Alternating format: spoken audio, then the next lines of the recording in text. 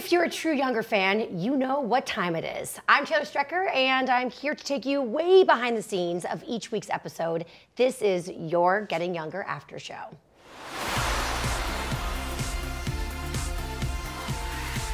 Tonight, Josh officially became a baby daddy, so we've assembled our Younger mom panel to help us process how it all went down. Welcome, Sutton, Hilary, Debi, and Miriam. Hi, guys. Hi. Hi, mamas, I should say. Yeah. Hello. And since Getting Younger exists entirely for you, Younger fans, we want everybody watching along to join the conversation in the comments and tell us about your thoughts on tonight's episode. Okay, ladies, let's get into it. Let's start at the end, because it was kind of a big deal. Claire has Josh's baby, and Diana gave us all the feels. Take a look. Dreams we have as a child. Dreams we pack in a box for college. Dreams you unpack when you move into your first apartment. Who you'll meet, where you'll work, who you'll fall in love with. Think you have it all figured out? Life has better ideas.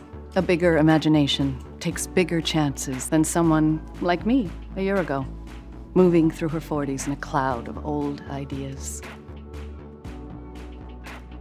Life gives you more than you thought, but maybe not in the package you expected.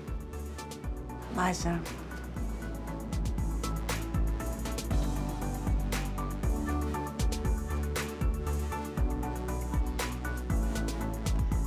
It's deeper than that. It's what you need underneath the want. It gives you what you can't breathe without.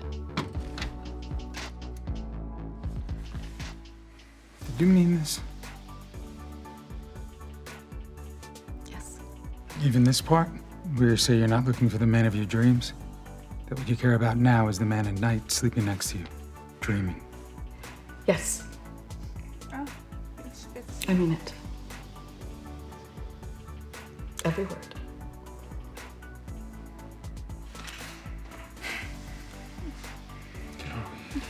Get over here.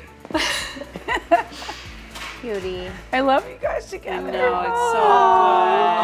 it's so good. I get emotional. Am I heartless that I'm like, oh, I love that dressing gown? Oh my God, the robe? It's really good. I love it too. I get good robes too, yeah. Where is it? I don't know. I can't find it anymore.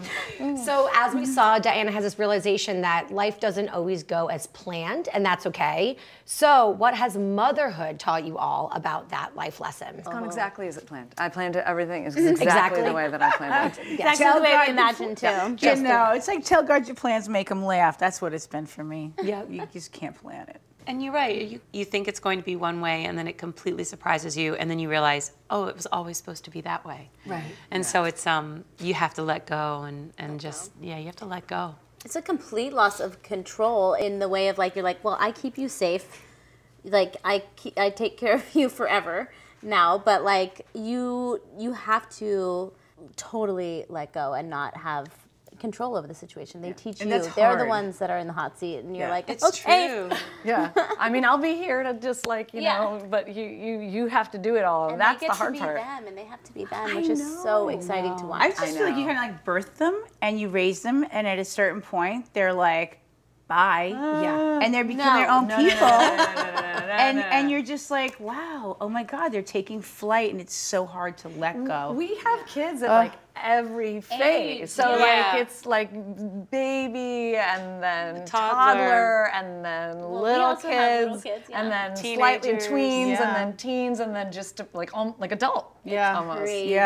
Yeah. Okay. We got it all covered. You got it all covered. Yeah. So I heard a rumor that your kids pop by set every now and then. Yes? Yeah. Yeah. Who has the bubbas on the most? Oh, I have a lot of bubbas. These two, the babies are coming in the little, and Emily comes to visit. My daughter comes to visit almost every day. My girls came when I was directing. I really wanted them to have them see that. They actually acted out the scene. I had them act out the scene. Yeah. They did, and they acted it out. I had them act out the She scene showed us how, And then that's what we did. It was great. Okay, now you get up and talk to. okay, I'm gonna do that. And then that was how I blocked the scene. Yeah. Oh my gosh. It was perfect. Hey, they're there. You got to use them. But My kids could care less. Her though. daughter came to read. She didn't even sit in the table read. But she was like, bye. I'm going to take selfies with the window skyline in the background. No, I was like, Yeah. who's that gorgeous woman with Dad? I was like, for a second I thought it was her daughter. That but was it's my not, 'cause baby, that's like a yeah. woman, and it was your little one. Yeah, she's taller than me. Oh my God. But they've been around like on sets as young kids, and they only would come to sets where they wanted something for them. So like I did Jonas Brothers, they came to that set because they were like crazy about them then. They wanted to meet the cast. Users. They're users. They're users. Yes. They wanted to meet the cast, and they met you all once. Done. Because it's like, you know, dark rooms, Yeah, chords. they gotta be quiet. And I I can't mean, focus. boring. Like, I don't want my kids around as babies. I was like, get them away. Go home. Yeah, have I don't fun. want them around me. No, I want your babies around Well, because I want to squish them. Our hours are so long. Yeah, We're often there for 15 hours, and so we get like I get like this. If she doesn't come visit, I won't get to see her. But Yeah. they'll come for like an hour. And we get rejuvenated. Yeah. And we both go. We get like this little Yeah. burst of adrenaline, and we it's all like do. it's so great. we get to be aunties. And Emily, Yeah. Emily loves banks, and she's always like looking for her, so she'll run down. We're at opposite ends of the hallway, and she'll be like, Hilary! And she's looking for banks. What did she say?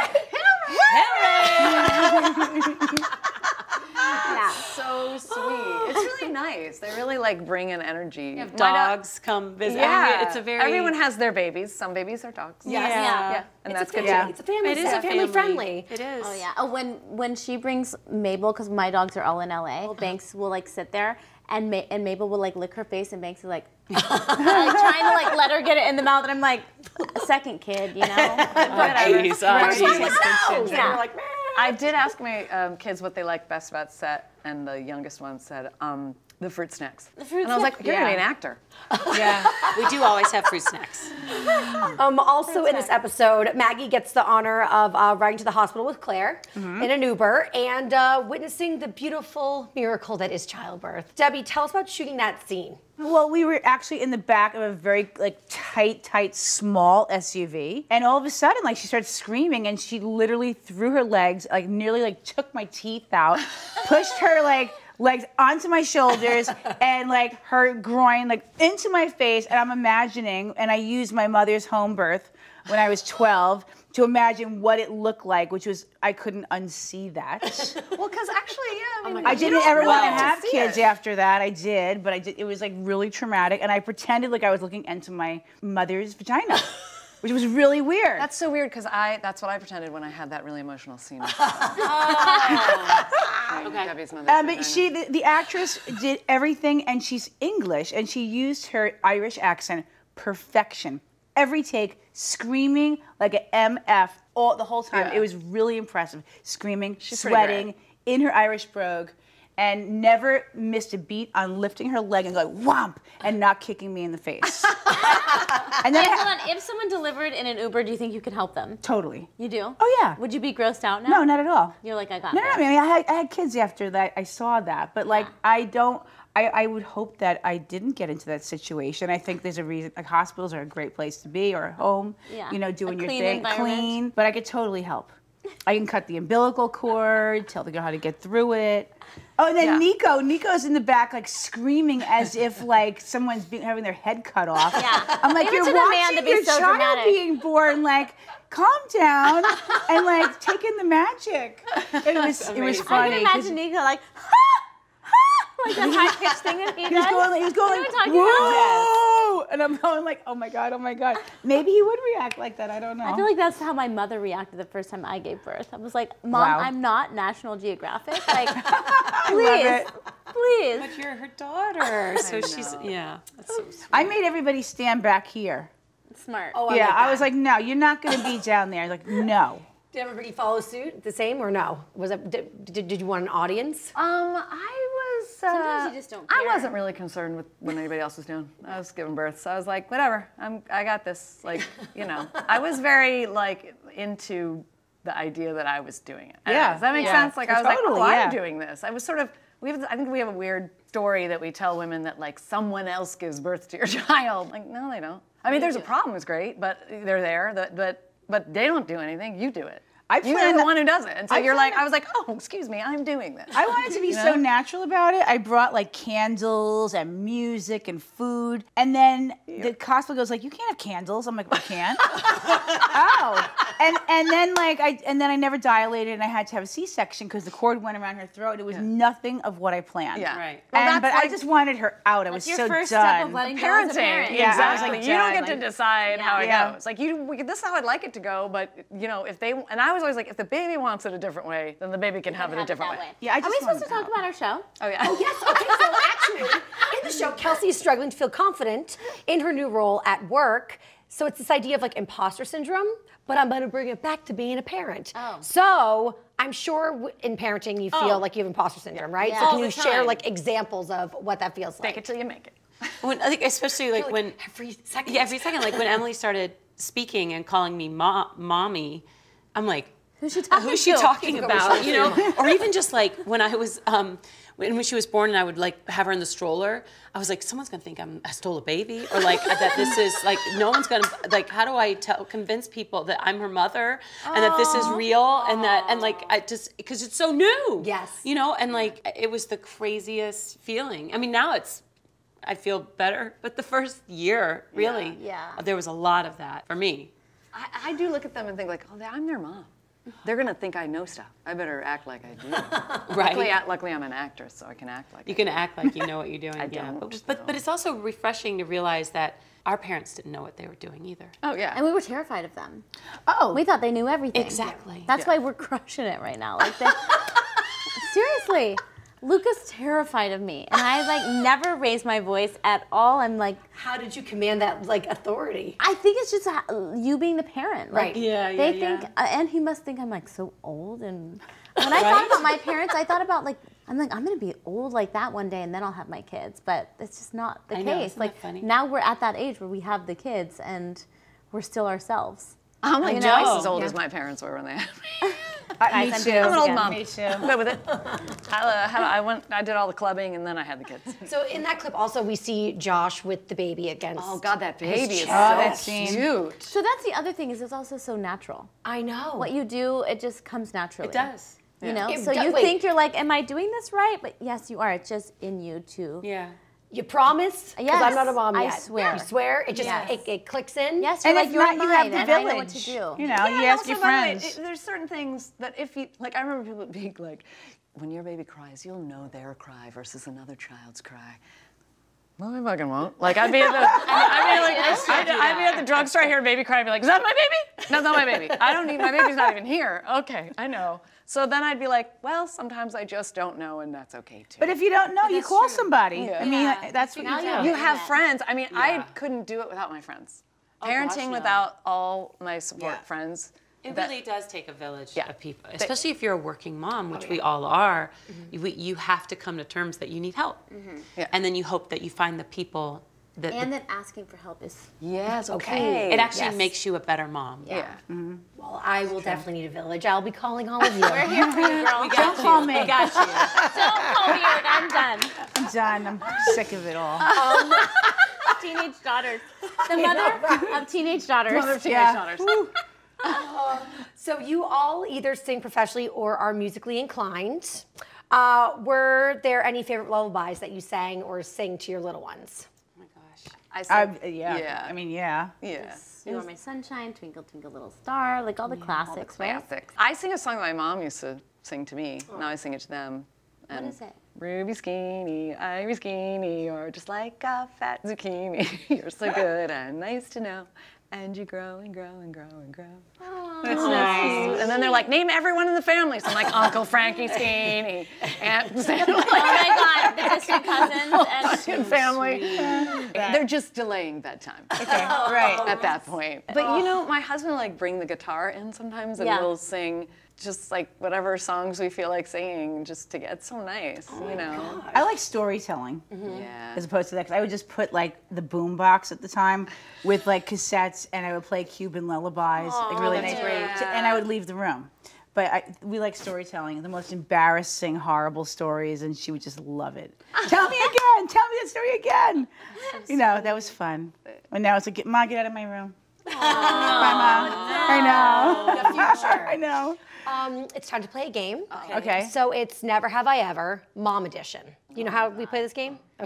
Hilary goes, No, oh but my God. I'm ready. So we all know mom life comes with some unique challenges, and every mama is doing just the best that she can, and we're gonna have a little fun with a little round of Never Have I Ever. So basically, I'll read you a less than ideal parenting scenario. I've done them all. Yes, and if it's something you've actually done, you raise your hand.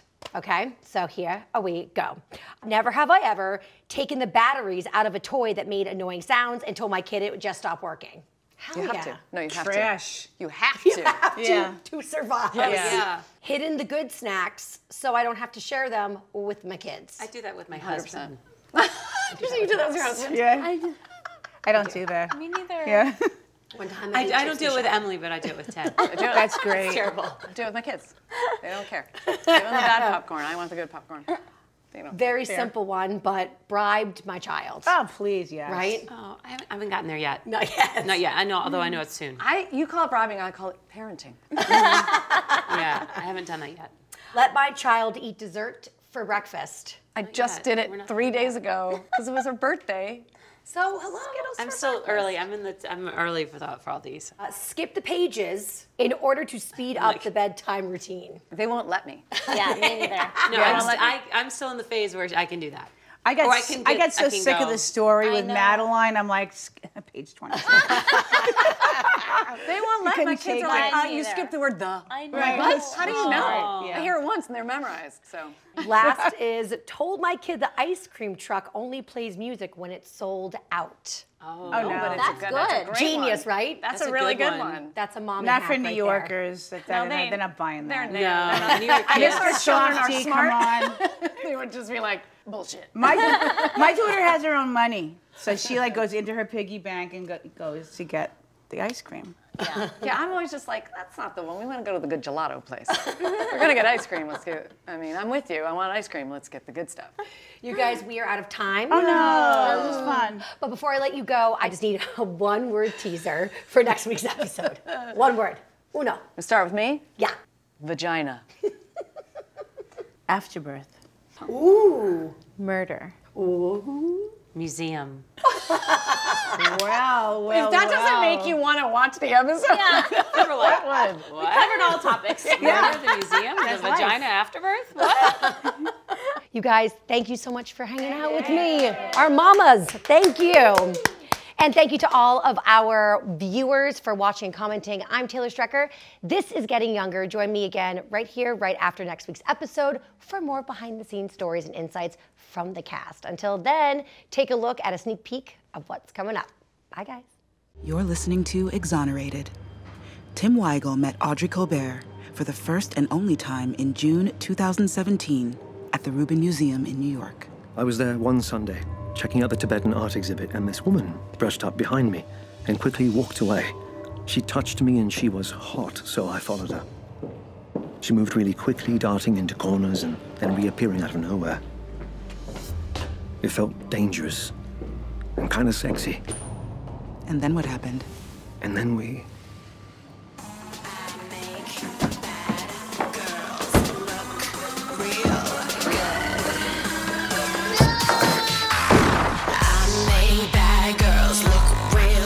Subscribe to Younger Uncovered. The podcast dedicated to all things younger.